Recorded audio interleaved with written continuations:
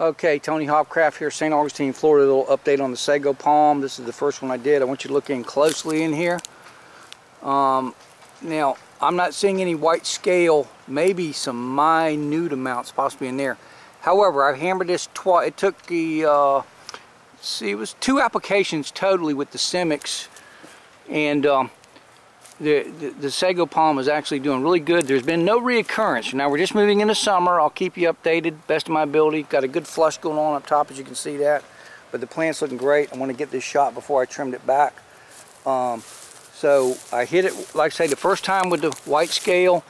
I'm going to observe this stuff to see what happens here.